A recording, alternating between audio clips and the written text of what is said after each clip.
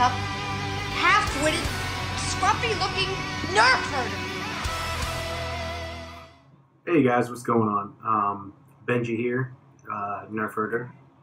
I finished up a personal build for myself, and I wanted to share. It's been a minute since I've done a video like this. I've done quite a few videos over the past week or so of various themes, like my my collection. I did a two-part where I was just playing around with some editing and making a couple different things, and then I did a video build log of a 2.0 Star Killer build, and then my Jedi Fallen, and then that was really fun to do a couple different videos. But I have a bunch of things in the works, and there was one that I really wanted to get to for a while, and I was just waiting on a bunch of different parts, and I finally got it done. So this is another scapflex. For those who don't know what scapflex is, there's different terms for it. People call it different things, but to me, and then I think to a lot of people, especially in our group, we have a scrap saber showcase, which is scapflexes, or really just any scrap saber that you put together. But the idea behind a scapflex, in my opinion, is just a bunch of scrap parts and graphics inspired hilt, and that's pretty much what this is. But this is all from the 2.0 kit. So this one, which has become one of my favorite ways of doing this, I thoroughly enjoy it. I'm actually going to have to go and get the other one here in a second. So the Graphics, the Korbanth Graphics 2.0 kit, I like to chop them up. I like to get them, and I like to just destroy them and make them into something else. So what this is another rendition of, I did a video of it a long time ago. My very first custom saber I ever tried to attempt to do, you keep it down over here, was I had a Korbanth 2.0 kit that got thread locked. See, because right here's the threads where the lower body can twist off, and mine got thread locked. I was going to do a Star Killer, or no, I'm sorry, I was going to do a Graphics reveal with the crystal chamber. It locked up, so the reveal was no longer possible, and I was like, well, what am I going to do? So I set it off to the side for the longest time, and it just sat. And then one day I was like, you know what, I wonder if I'm going to just go ahead and cut this and do that. And I made it very inspired by the TFU2, the Force Unleashed 2 concept art saber, where the control box is up higher and on the side, and it's got like a little waist section and all that stuff. So this is my next attempt at that, but with a little bit more of an Old Republic feel to it. This has a wood veneer grip that I did. Wood veneer. A very tricky process to do. It's not the hardest. It's just practice makes perfect. I've definitely gotten better at hiding the seam on these, but it's so tricky, man. It's hard to do. You can spend hours trying to hide that thing, but I just get it to where it's good enough for me, and that's how I roll. So basically, what I did was I cut the emitter. The Graphics emitter goes all the way down to about here, and I cut it up about 2 to give it this little waist section, which feels great. And then I took those 2 end cap pieces and I moved them down to kind of cap this area for a pommel look, because the Graphics body is not the same size as MHS, so you can't really get an MHS pommel in there. You can get an MHS adapter for the 2.0 to get a whole new body. TCSS has been out of it for a while, and this was just this is the Korbanth body. I mean, this is the body you get when you get a 2.0 kit. I mean, it's the exact same body as this. I took the grips off and I slapped the wood veneer on there. I got tape holding that down right now. So hold on. Got a Golden Harvest V3 in there. And this chassis is from Solo Sabers, off of Etsy, which is Jeremy, really cool dude, hooked it up. I had a mishap in my order, and he fixed it immediately. Didn't have to go that far out of the way, and hooked me up again. And I was like, dude, thank you so much. Really cool dude. Etsy shop, Solo Sabers, check it out. He sells a couple different chassis options, which is pretty cool. And so yeah, I have. Hold on, I'm gonna go get that other saber, and then I'm gonna cut the video. I'll edit all that out. All right. Anyway, so this is what I was talking about with a second attempt. Much smaller because I don't have as big of a pommel, but same concept. They both have that clamp sitting up high. Very comfortable. Somebody one time was like, that looks like the most uncomfortable position ever. Not at all, homeboy. I'm right-handed. I feel like the clamp should be facing that way. So my thumb goes over there. I mean, it's so freaking comfortable either way. Thoroughly enjoy it. Same with this one. I did get a pommel on here, but I have like an MHS piece that this is bolted to, and it only threads in like a little bit. So this pommel is not the craziest option, but it worked for that one. I didn't want to try a jerry rig another one, so I just went with, and I kind of like the idea of it being like a flat pommel. And so this is the first time I've done it. I immediately ordered more. I was like, yeah, I need more. So probably every glass eye that I get, I'm probably gonna do this. This is a Korbanth red garnet. I popped the oh man, I'm so prepared. I popped out the existing one that you get from your glass eye. This is like a smoked one. I think you have to have the smoke option in order to get that. So I popped that out. Right? And then glued in a new one. And I love the way this looks, man. So I saw this. Obviously, I'm not the first person to do this by any means. I'm not the first person to do a lot of this stuff by any means. So if anybody comes in here like, hold on, so-and-so did that a long time ago, how dare you? I'm aware, dude. This is not like an all-original something going on here. Jordan Genius did this back in the day. Darth Alice, and Solo's Hold with a Scrap Tech saber, putting that red garnet in there. It just looks so cool, and I haven't done it yet. A lot of people do it with shine through, but you can see in there when the light hits it, you get that cool red, man. And then of course once you weather around it and get some grime in there, some dirt, or not dirt, but like it's your weathering in there.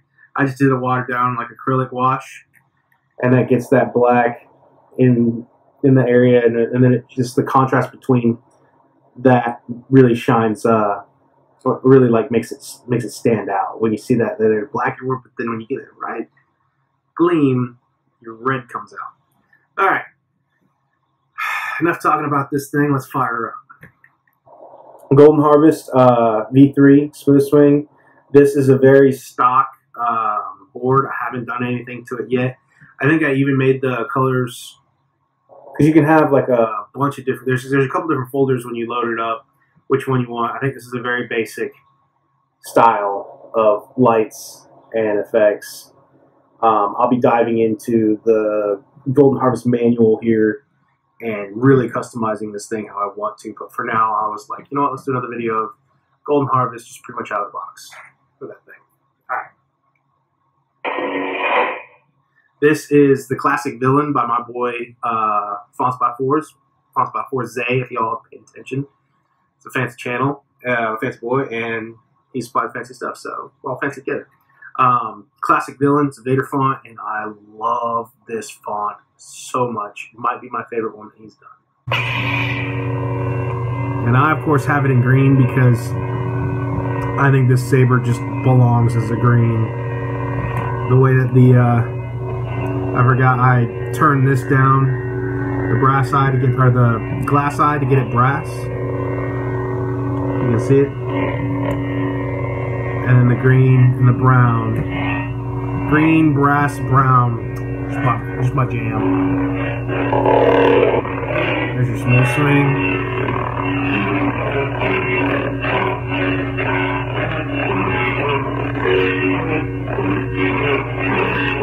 Love those accent swings. It's so aggressive.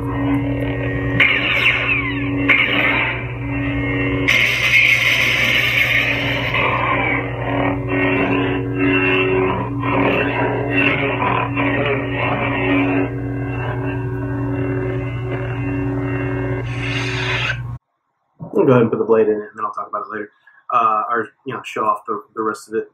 So I'm gonna go through some of the fonts real quick. So speaker I got from Johnny at Custom Dark Wolf Sabers. Sure, y'all have seen Johnny. He makes great stuff. He's a distributor of the Golden Harvest, and all around cool dude. So check out his Facebook page. Blade plug that I made. What up? I enjoy doing it. 7/8 inch blade that I made. Oh, and by the way, people, I do all this. I have some people in the, I get comments and questions pretty often. Who did the install on that? Who did the weathering on that? Who did the blade? Who did the... Me. I did it. Nerfer Customs. I did it. It's me. It's all me. Unless somebody did a service for me and I say it in the video description, throughout the video. This is a one-man show. So these sabers I customize, I cut, I did the wood veneer, I do the cutting. Anytime I do like shroud work, for the most part, I cut that shroud. I drill, I tap, I do all of it, man. I'm dancing over here, just doing a bunch of things. I install the saber. Me. Anyways, go ahead and fire it up. So again, this is not a, I haven't messed with it. Otherwise, I like to make the ignition speeds a little faster. Check that out.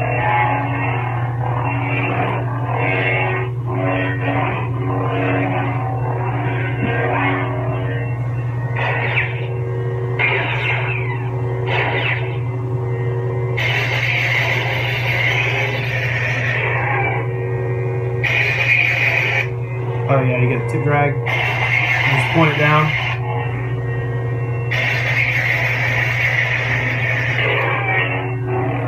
That's the localized lockup, which I believe is pretty much random. Yeah, it's random to where you get it.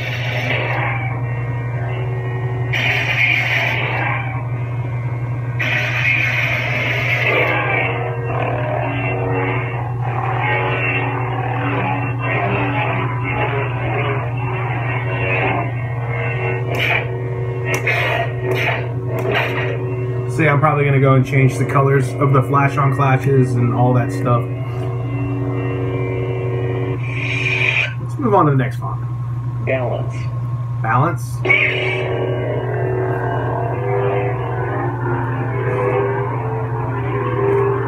I don't think this is balanced by K-Sith.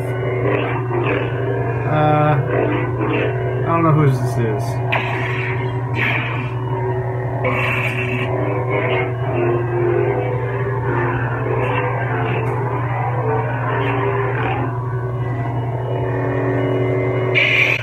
Speaking of K-Sith, I got a couple fonts that I'm going to be, gosh, I need a haircut. I got a couple fonts from K-Sith that I'm going to be reviewing soon.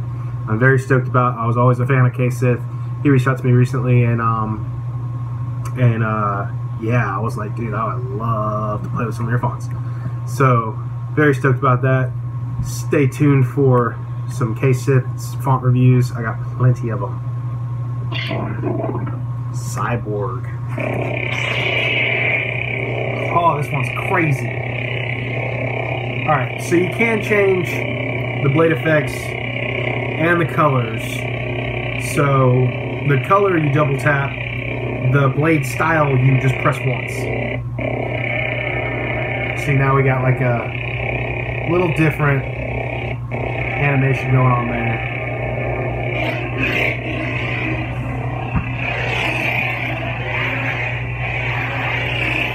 Very interesting.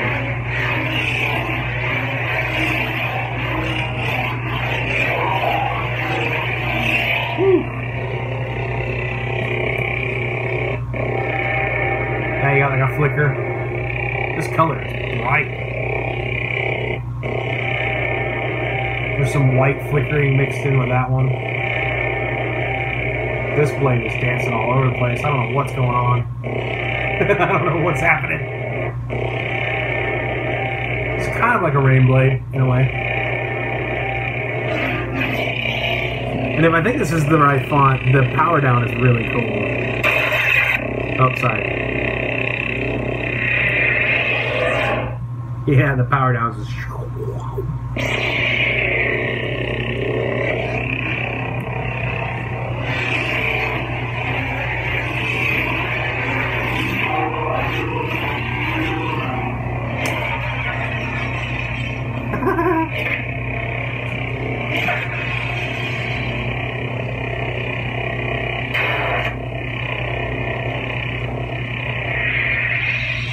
so crazy. I forget the effects that the Golden Harvest already has. Daddy issues.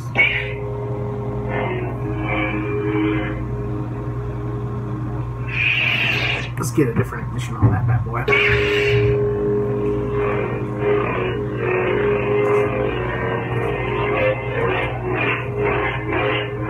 Again, fonts by force.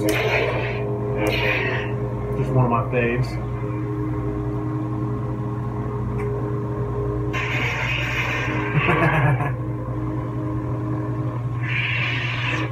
Alright. Guardian. Oh. Wild.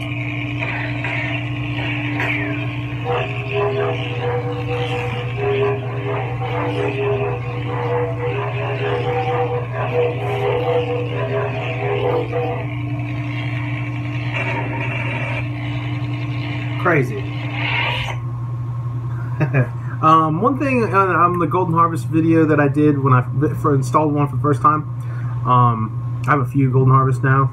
I'm just gonna get into learning how to do it as far as like the editing of the fonts and the blade effects. But one thing I didn't know, which people told me afterwards, which is really cool, is in order to go through the fonts, pressing the auxiliary button is how you scroll through the fonts. But pressing holding it up will advance you. Holding the saber down and doing it will go back. So you do have the option. You don't have to scroll all the way through. You can go, you know, up or down the font list. So, was it Guardian? Did we already do Guardian? Yeah, we already did Guardian. Very cool. Cryocarbon, which is a repulse, I believe. That was really slow and dramatic.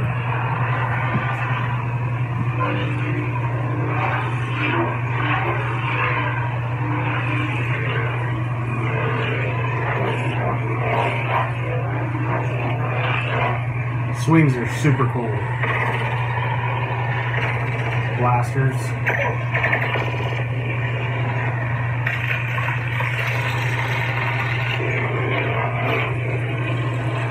Power down. Brandon does awesome stuff.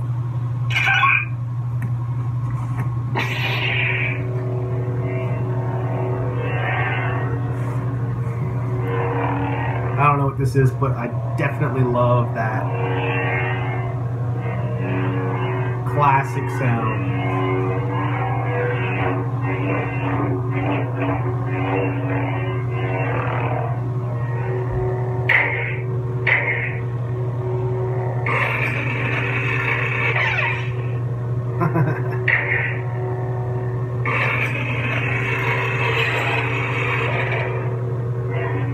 Tip drag.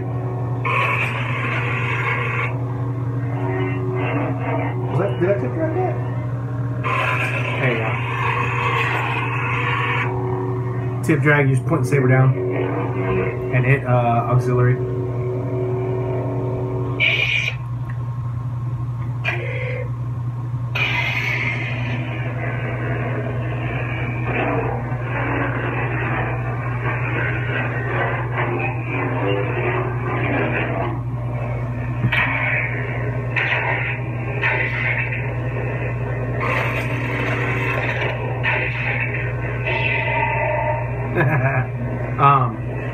Force wave type function. Double tap the auxiliary, and that gives you your your force wave or whatever you have set.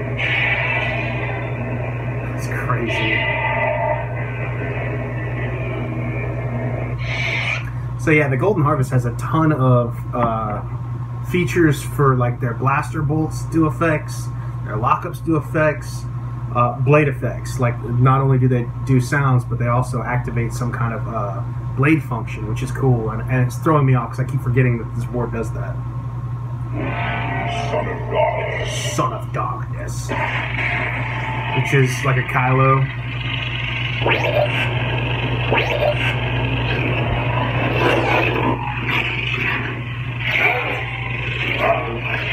I may get some hate in the comment section. I'm not the biggest fan of the Kylo font. It's cool, but unless it's on a Kylo saber, it never really does anything for me. Eternal Prince. Eternal Prince is cool. And I think that's Jeremy Moon. Is that Jeremy Moon's voice? Jeremy said that he was a voice on one of the fonts, I believe. And I think that's it. Sounds like you, my dog. Alright. Eternal Prince has an awesome sound. Like the hum. I love the hum.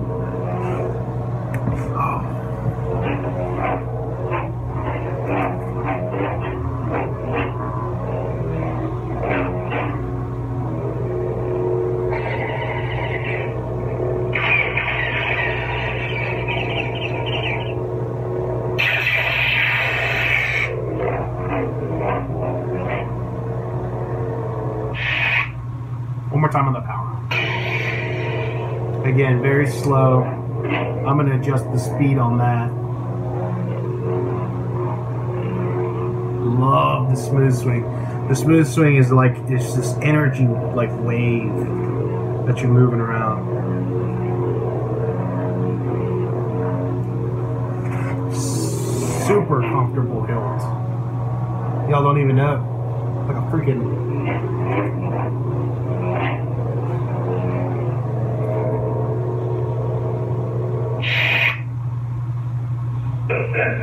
The Phantom, which is Darth Maul.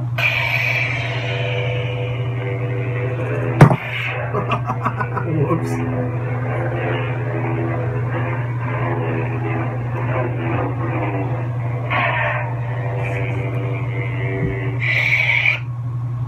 The Shadow. Shadow.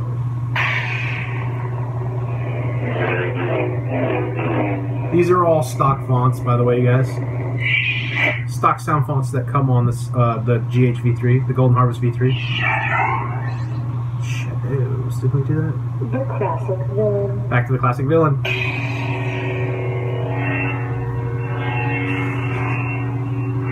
One of my favorites, man. Aaron, this is one of my favorite sound fonts. Just that classic Vader hum. Those accent swings are nasty.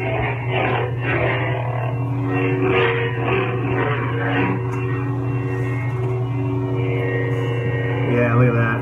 It looks dang good in the green. Oh, baby in the green.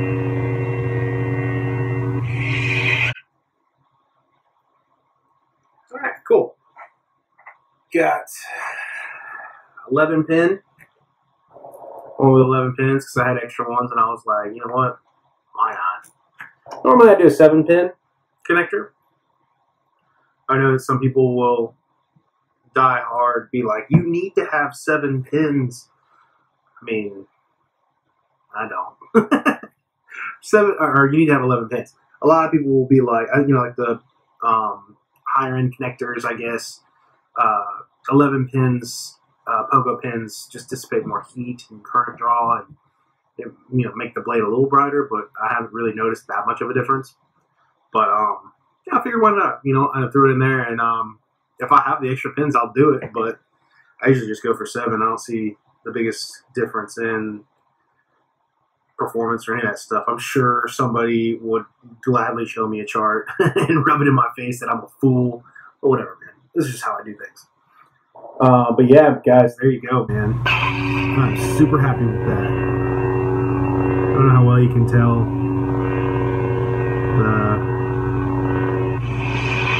probably too bright, but that blade plug is so much fun. I love doing these razor blade plugs. You can see in there. Oh, that looks terrible. That looks dumb. Alright. Classic 4. Classic 5. It does look pretty good in the dark blue, though. Or deep blue. Classic 4. Oh, cyan. Classic 5. That's my E-tan crystal color. The color before that Classic 6. is like a purple. When I first started in the hobby, I thought purple was the coolest lightsaber blade color ever. Now I don't really care much for it. Classic 1.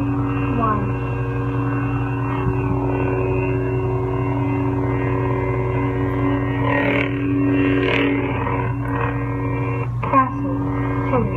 Oh, there you go. Like a yellow.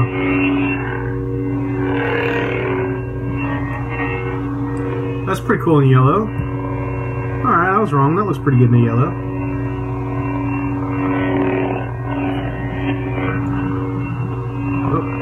Classic 3.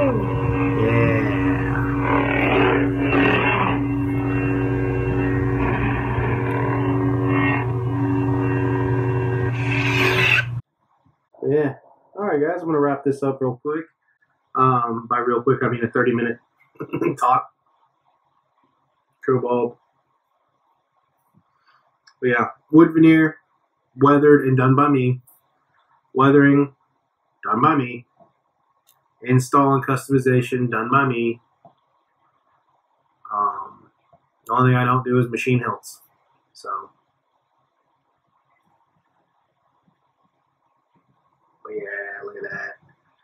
Man, I'm just a sucker for that. Makes it feel, I don't know, more royal or something. I'm not sure. Love that red jewel in there. That's great.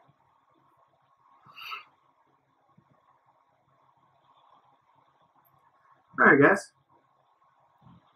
Well, I hope you enjoyed it.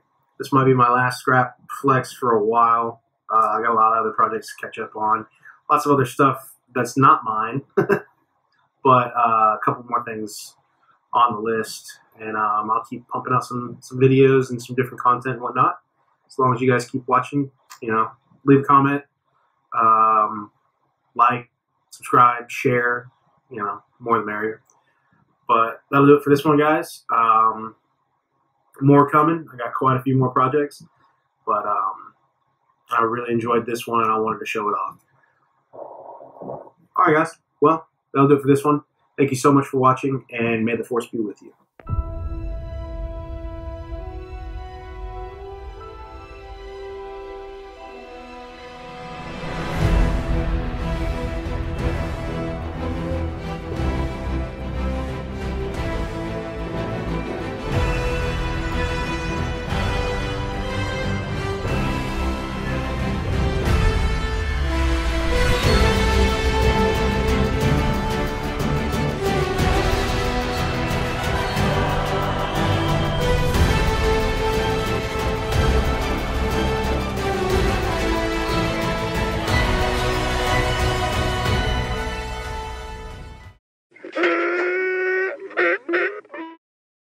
Who's scruffy looking?